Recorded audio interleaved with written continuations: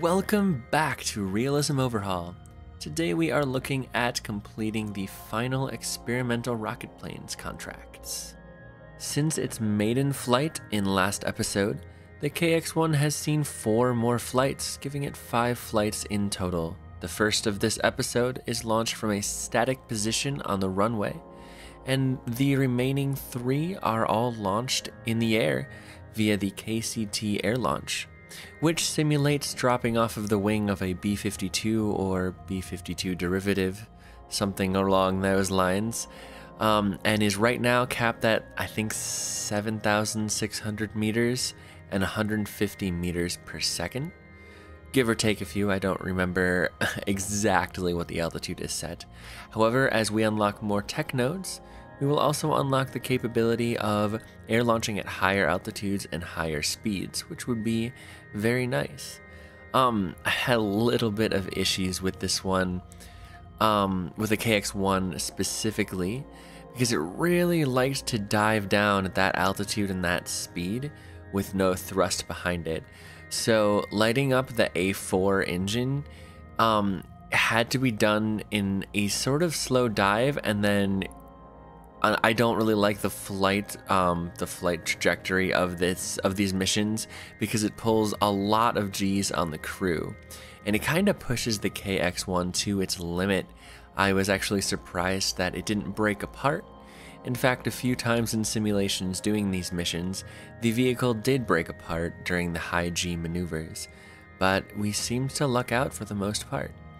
And these flights were looking to fulfill experimental rocket plane contracts, trying to finish out all of them, and they completed 3 of the 4 experimental rocket plane contracts, reaching 12 kilometers, 700 meters per second, again, then to reaching 20 kilometers and 905 meters per second, and I believe that was the limit of the KX-1's capabilities. And this led to the development of the KX-2 later on. But let's not get ahead of ourselves.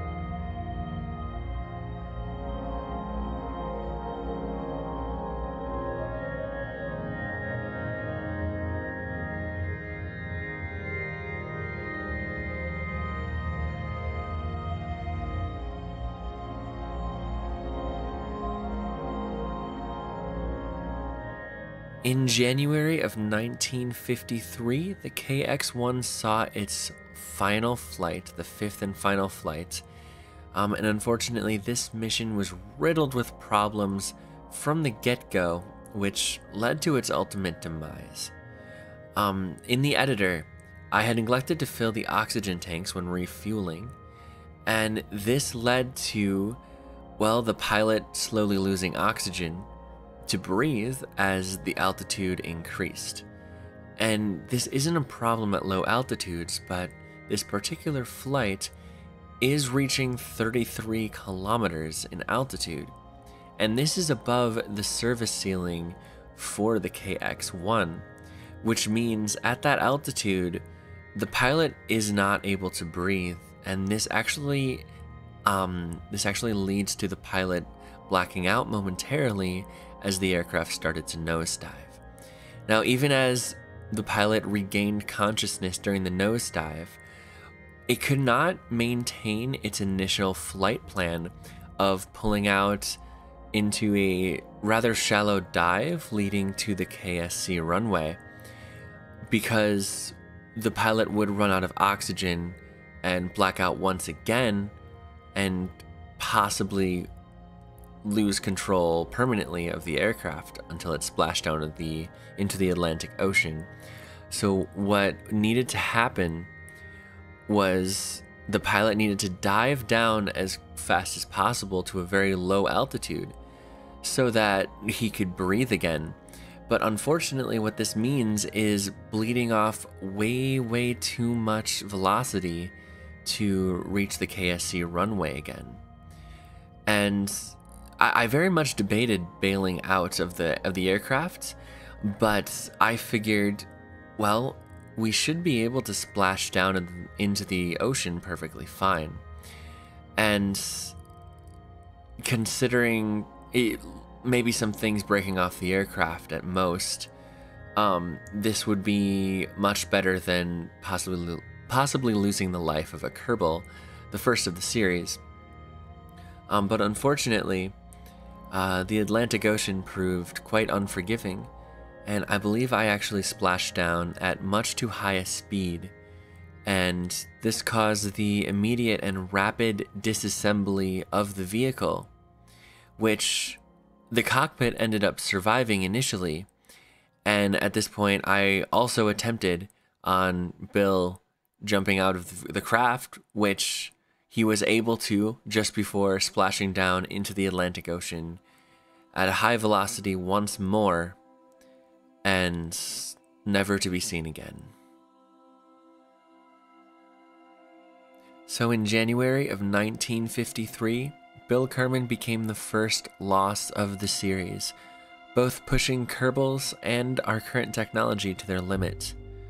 And we will definitely remember him fondly.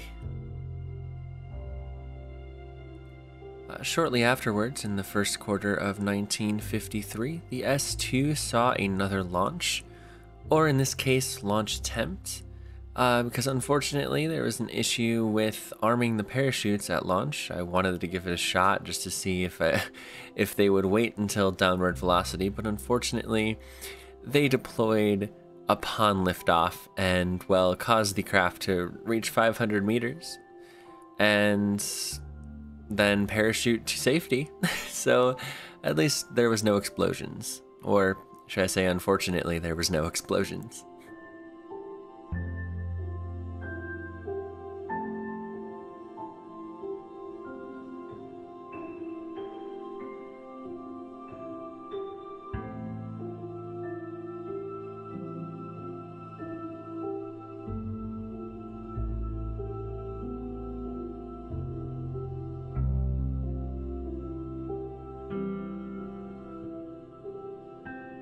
To end on a bit of a higher note, despite the disaster of the first quarter in 1953, later on in the year saw the KX-2's finished construction and first successful flight, reaching 32 kilometers, which is still pushing the boundaries of the conic cockpit in its current tech level, which means there are still oxygen problems up there and you can't stay above 30 kilometers for more than a few seconds, really. However, it completed this successfully and was able to glide back to the runway.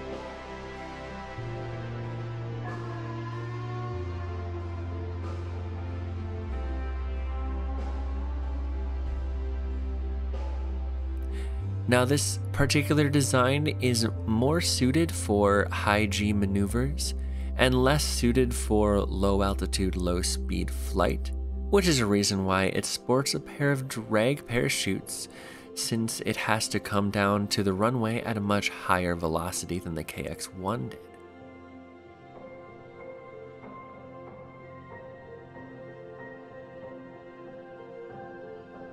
Rolling to a stop, that's gonna do it for this one. I want to thank you guys so much for watching, and peace out.